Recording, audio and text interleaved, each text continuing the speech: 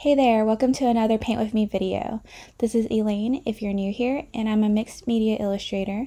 My favorite mediums are color pencil and gouache watercolor. In my last Paint With Me video, we painted some summer flowers, and because so many of you enjoyed it, and some even reached out about me doing another one, so here we are. Some of you know that I recently moved, so I'm still a bit disorganized, but I hope that once I settle in more, I'll have more time to make videos for you. But for now, bring out your brushes and paints and let's start painting wildflowers together.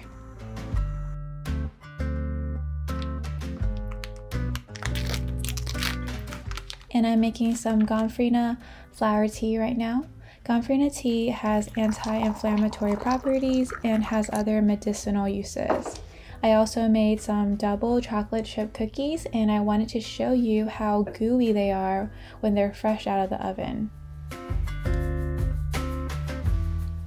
Alright, now the tea and the cookie don't really make a good pair, but it's okay. Let's get started. We will be illustrating wildflowers today. I'll be using color pencils and gouache. I'm giving my dried gouache a good spray to moisten it.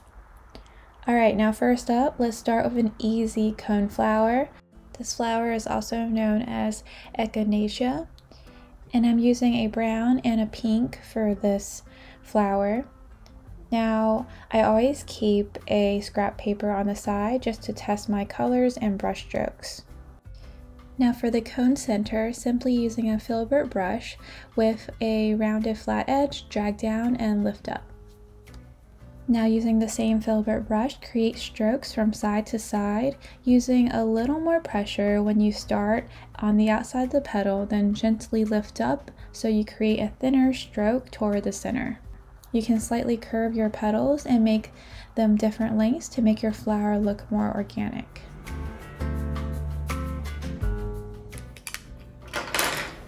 Alright, so that kind of blended into each other, and it doesn't really bother me. If you don't want your paints to really blend in like that, then you can keep more white spaces between, or you can let this area dry before you paint in these areas. But this will happen when your strokes touch each other. So coneflowers kind of have a longer stamen, and then if I wanted, I can use this more pointier paintbrush to make a pointier leaf. Okay, so they have some long pointy leaves, so I'm just going to drag.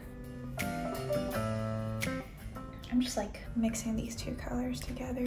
It's not exactly this green, so just mix them together. And then you might put a little leaf here, and then just drag and pull up. Now I'm just going to add some finishing details with color pencils. Alright, we're done with our first wildflower. Next up is pasque flower. It's a pretty short flower belonging to the buttercup family. I wonder if this is a new flower to you, because it's a new flower to me. Actually, the next few wildflowers are all flowers that I just learned about. So I hope you learned some new flowers in this video. Let me know in the comments below. I'm starting with the center of this flower using color pencil. I like to create texture and detail with pencil, then paint the larger surfaces. So I'm going to be using a light lavender color for the petals. I'm using the pointy tip of this brush and painting two strokes side by side, making sure the point meets. Now I'm painting a few more pasque flowers and then adding the stem and their interesting leaves. Okay, now let's finish this one up. Alright, now the next flower is called a sand dune wallflower. I found these flowers on a Colorado hiking blog. I hope you don't think that I draw these flowers without references. I'm looking at photos of these flowers as I paint them, and since this flower has round petals, I'm going to use a round brush. Can you tell I'm trying to cover as many different color flowers as I can? Before this yellow paint fully dries, I'm going to drop in some mustard color just to give it some dimension.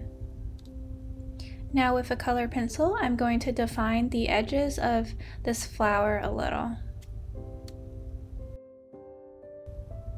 Lastly, let's add in some leaves.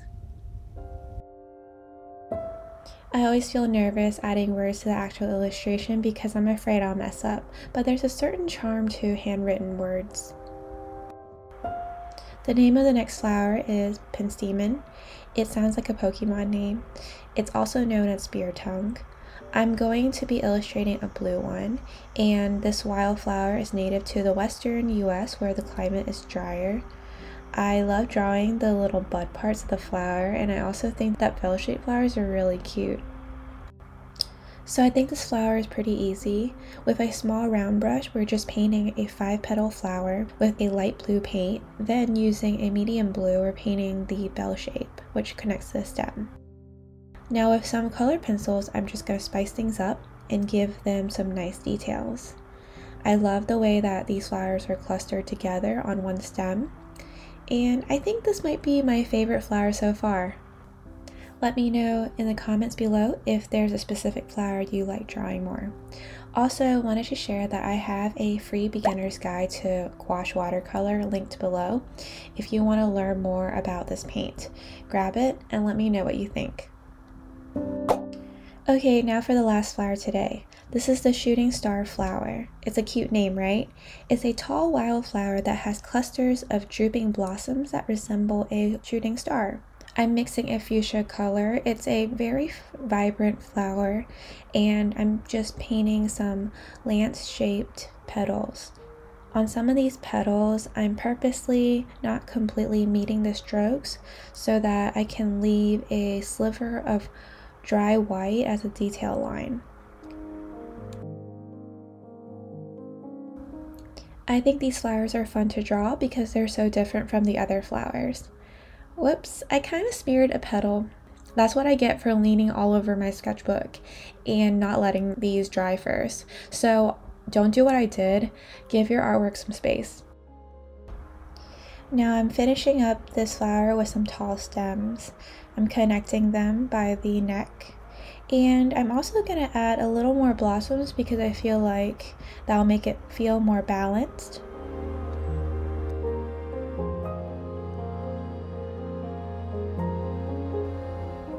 And now I'm just going to add a wide leaf on the bottom and we are done. I hope you enjoyed this paint with me video. Remember that I'm looking forward to being tagged on Instagram so that I can see what you've painted. It's always so inspiring for me to see your work.